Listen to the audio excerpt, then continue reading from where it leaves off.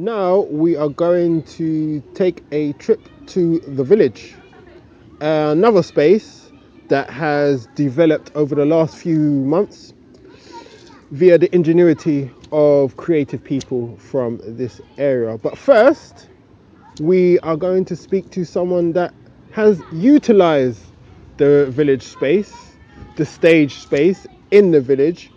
Her name is Amanda Fernandez, and she is the head of Ferarts. People choose to live in social housing, maybe rent from social housing rather than going to other areas because they want to live there and they want to live in central London, and it probably costs them less to live in a tower block in central London than go and rent a mansion on Holland Park.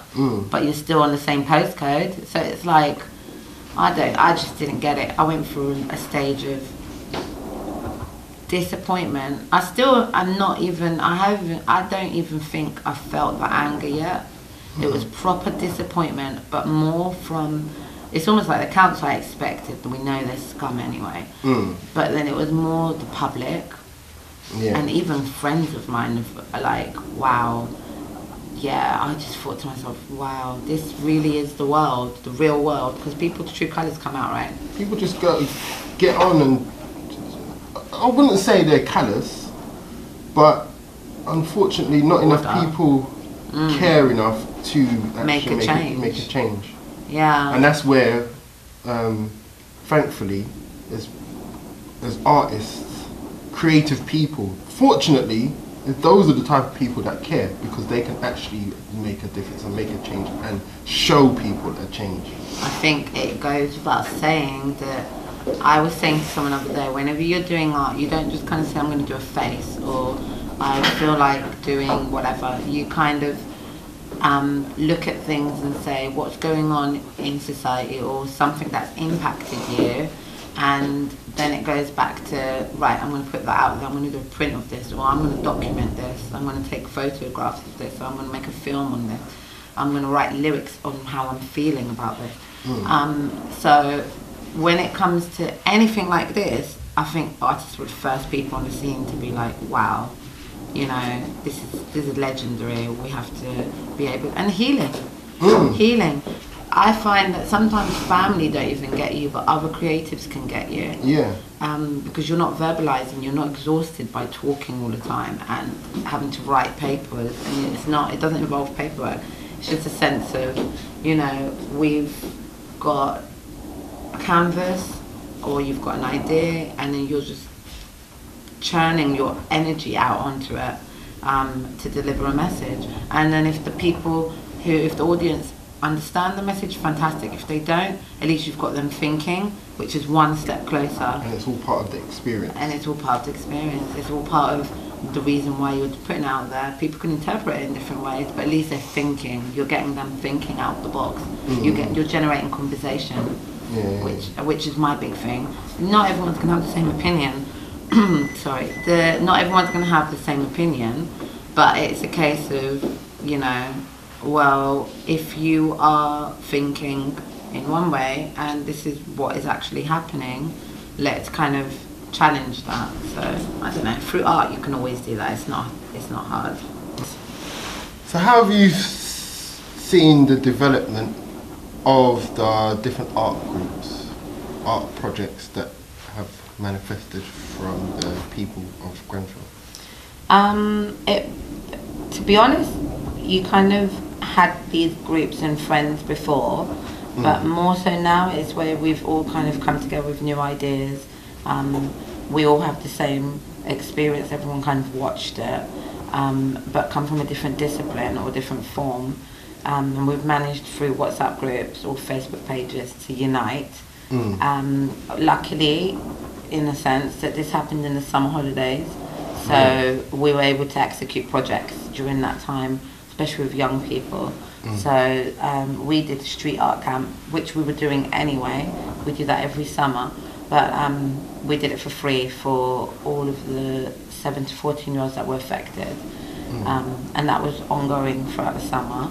Then I know lots of people are doing art projects down over at the Green, at Tabernacle, at Acklam, and not a competition. It's not, because I know in other realms of helping or kind of being part of the recovery of Grenfell, people kind of competing, like, oh, we want these people to come to ours, and it's almost like we're actually collaborating. So Yeah.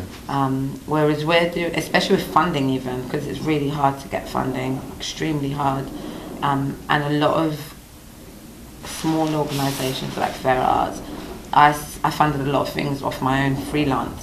So to have people come with more experience in that, and then you kind of share knowledge, and I think if anything we've strengthened our unity, and we've become a group in itself that relies on each other. And for example, we did the Takeover Festival last weekend, which is why I'm exhausted. Oh, right. But it was a sense of all of the artists that we were doing this project, we were doing this festival already anyway, but I cancelled it because it was in June. And the artists were like, oh no, we're going to donate our artwork. If there's any way that we can do it, we'll help. So we kind of made we took tickets off, so it was free tickets. And artists donated their sales towards that. So fantastic. yeah, so that kind of natural and organicness of doing things only comes from creatives, I believe. Yeah. It's kind of like, even with music, there's some sort of ego involved, but when it comes to visual art, it's almost like I'll do it in goodwill. It's almost like a gift, it's like I can gift this to you. That festival was amazing, really, really great, successful. We managed to raise £610. Oh wow, fantastic. Yeah, and then we have the remaining pieces that were donated are going to be going on public exhibition at the local galleries and the local kind of like art coffee shop or Bella Juice. Oh, okay, yeah. Yeah, so and again, it's keeping these small organisations, small companies together, and it's supporting like a each network, other. isn't it? Super big network, yeah.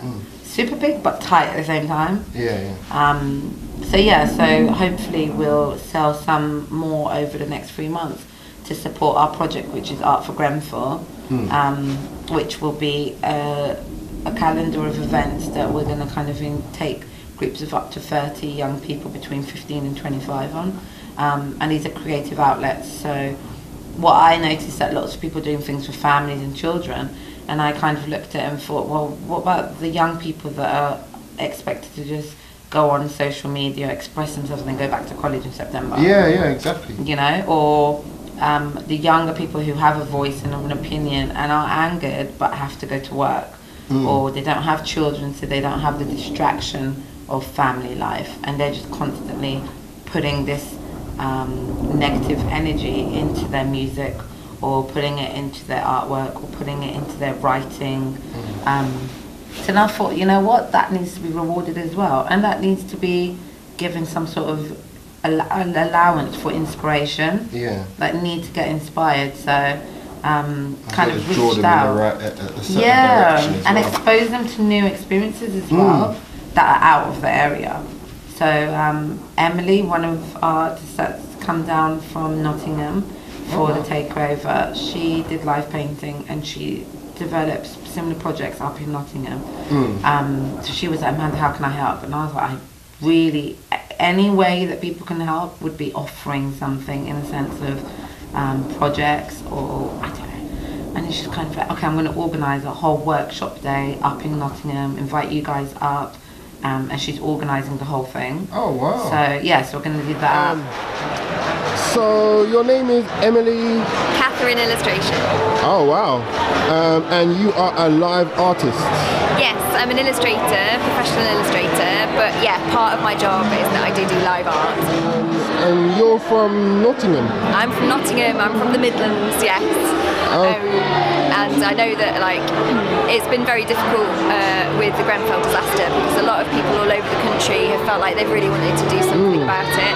Yeah. Nottingham did have their own Justice for Grenfell fundraiser. Fantastic. Yeah, but it's nice to be able to actually meet the community, be part of the community, and just show our condolences really and our support. And since you've been here for the short period of time, what have you noticed? What stood out about the people from Grenfell? the love, the equality, the passion, the creativity, and the openness as well. People have been really vocal and open in how they feel about it, and that's been really refreshing, to be able to speak to people and get their true feelings on how they feel. But everybody's taken part, nobody's been shy, nobody's stood in the corner, everyone's asked, everybody's engaged. It's been really lovely. And how inspiring is it to see So inspiring. I can't explain how inspiring it is as a community that's gone through so much, to be standing together in this way, and not in a patronising way, not in a sycophantic way, in a really strong and proud way. It makes me feel incredibly proud of my country. So. With all these different art projects coming out of Grenfell, people spreading their voice to the rest of the world, how do you think the message that we have in Grenfell will impact on the world, if it will, on the rest of the world?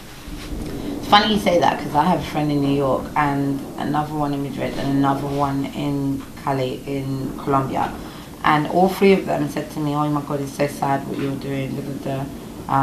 We're doing some murals based on Grenfell." And I thought to myself, wow, that's actually tackled other communities. Now other people anywhere else in the world are also thinking that could happen to us. Because this whole social divide is not just in London, it's not just in North Kensington, it's across the world. So it's interesting that people have taken this experience or taken this tragedy, as to say, and adopted it in their own environment and kind of said, you know what, we need to wake up, we need to unite, we need to be together, and we need to make sure that things are being done the right way. I think that always starts with some sort of type of revolution, and it's always the creatives that do a revolution, isn't it? So in that sense, it's a good thing where the world have woken up and they're kind of looking at things and saying, we're going to do this through performance, we're going to do this through music, we're going to do this through art exhibitions, through fashion. So the message is going on, and these will be things that I definitely don't think this is going to be over anytime soon, and I don't actually think it's ever going to be over. I think this is something that now we as a society have to evolve into, and we have to adapt.